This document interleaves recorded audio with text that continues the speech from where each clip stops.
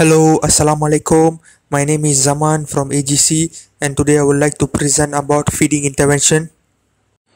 Now, let me start with oral motor development associated with eating skills.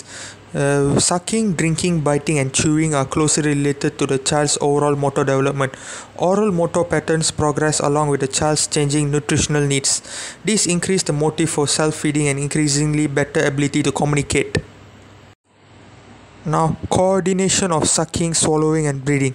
The sucking reflex is present in the fetus and is the main method of feeding during the first 10 months of life. There are two types of sucking reflexes, which is non-nutritive and nutritive.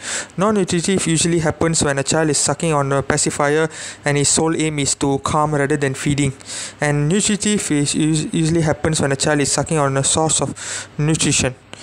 And non-nutritive usually has a fast rhythmic movement and happen at about 2 sucks per second. That's the speed. And nutritive is rhythmic but is marked by dynamic bursts with pauses and we let the child to breathe and relax between sucking bursts. There are two key factors that determine the ability to feed, which is sucking rhythm and the type of suction that the infants achieve and sustain over time. Both suction and compression are very needed for the liquid expression. The amount of liquid consumed during a mealtime is determined by three factors, which is speed, sucking speed, and force of compression and feeding time length. Each infant has a different sucking pattern that may range from feeding to feeding depending on factors such as exhaustion and hunger. Now, stages of oral patterns. A toddler's first sucking pattern is called suckling. During suckling, the tongue moves in and out of the jaw, opens and closes, coordinating with the tongue movement. Suckling is the main sucking pattern for the first 4 months of life. Usually, a 1-month-old hungry child achieves 1 suck per swallow.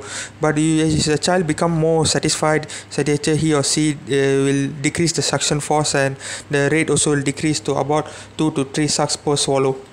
When the child is 4 months old, the tongue begins to move up and down, which shows the signs of true sucking.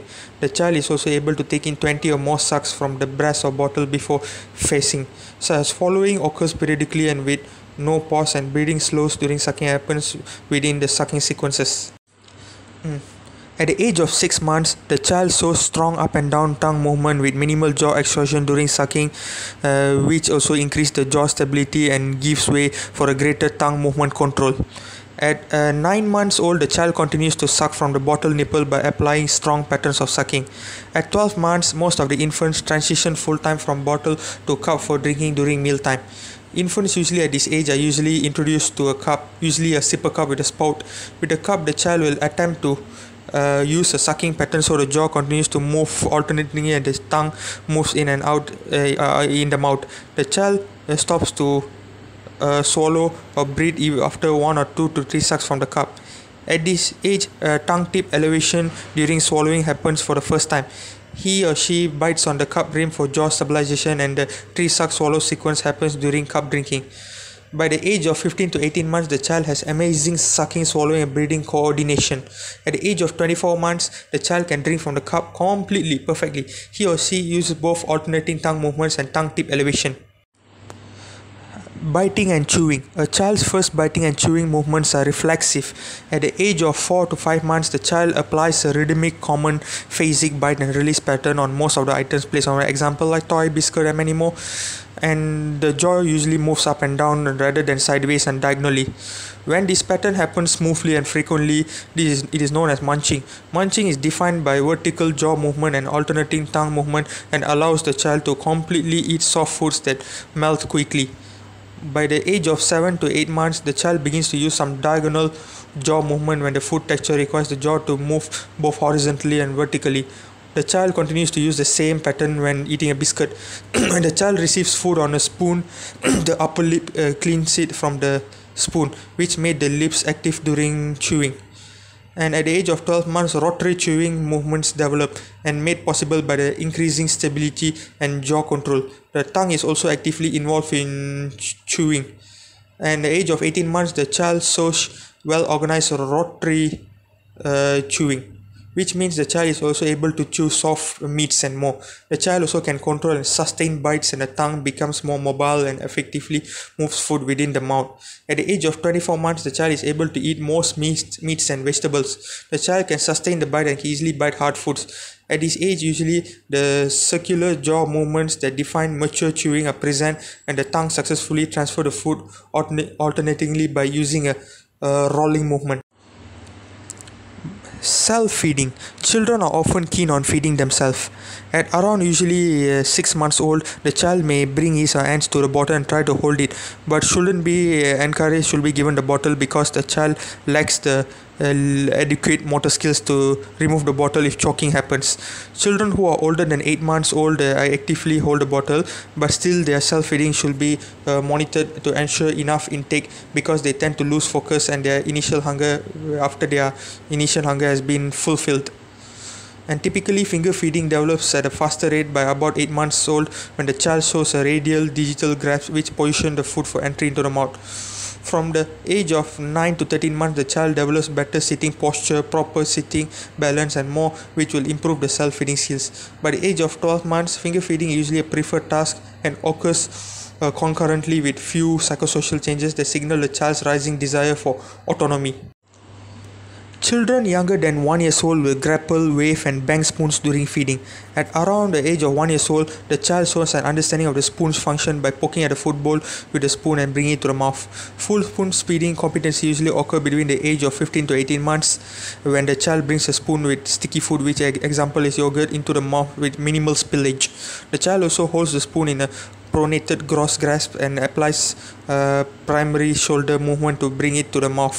By the age of 24 months, the child spoon feeds without any spillage and holds the spoon in the radial fingers with the forearms supinated, and will be able to obtain the food effectively to place it in the mouth. Now coming to drinking. Children as young as 6 months may show eagerness in drinking from the cup, but cup drinking skills don't happen fully till the age of 12 months. There are several cups types that can aid the child's gaining of cup drinking skills. The child will first use a cup with lid and spout. By the age of 24 months, they may use the 4 to 6 ounce cup without a lid. At the age of 2 years, the ability to drink from the straw will emerge. The usage of straw require good lip seal and the strong suction to bring the liquid inside the mouth, and not only that, also need the cognitive skills to figure out how to use the straw properly. Food refusal and selectivity. According to experience of occupational therapists, some children are picky eaters, selective eaters who tend to refuse food due to many factors such as food allergies and more. Children who refuse food tend to benefit from environmental adaptations such as consistent eating locations and more. These strategies will promote hunger cues, limit the intake of unhealthy foods and more. Interventionists may also consider interventions to decrease oral sensitivity and improve oral sensory exploration skills. Also, they may apply behavioral treatment approach within a broad intervention plan to decrease food refusal and selectivity. Which behavioral approach may include positive reinforcements when a child tastes a non-preferred food and more. Okay, coming to delayed transition to textured food. Children who have oral, sensory and motor issues cannot progress to age-appropriate food textures. Interventionists may apply non-nutritive oral motor tasks to decrease hypersensitivity and boost oral motor coordination to address this issue. And children also may practice chewing foods which is inside the mesh feeding bag to experience repetitive chewing, with the risk for choking to be reduced. And also therapists can also provide reinforcement for the child's participation in challenging new tasks. Like for example, when a child is able to take a few small bites of textured food safely outside meal times, which is not in lunchtime or breakfast and more, therapists may begin to include this new skill slowly within the meals. But if you instantly increasing the demands within the meal times before the child has enough motor skills, may affect the child's oral intake. Now coming to delayed transition from bottle to cup. There are many reasons on why a child may struggle to transition from breast of bottle feeding to cup drinking. The causes can be either poor jaw stability, oral control, or pharynx coordination to control an unanticipated liquid bolus. When the child is orally hypersensitive, he or she may dislike the periodic touch of the cup on the outside of the lip. Children with hypersensitivity also may seek the calming sensory input that comes from sucking during bottle feeding. Interventionists may assist the children to get ready for cup drinking tasks by engaging on jaw stability, lip closure, and many more, and also provide similar sensory input to bottle feeding for children with sensory defensiveness.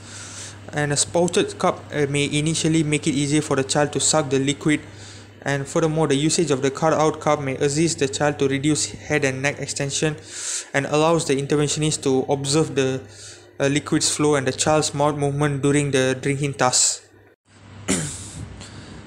And therapists also can provide external jaw support, in which the therapist's index finger is underneath the lower mandibular bone and the thumb is placed on the anterior chin, and which implementing jaw support while sitting beside the child with the arm around the back of the child's neck may allow the therapist to give extra support for the child to control enough aid alignment during drinking tasks. And children often bite on the cup rim to obtain extra jaw support. They may also rest their tongue on the rim of the cup for extra sensory input. This pattern should decrease gradually as the child becomes more experienced in managing liquids from a cup. And thank you very much, and goodbye.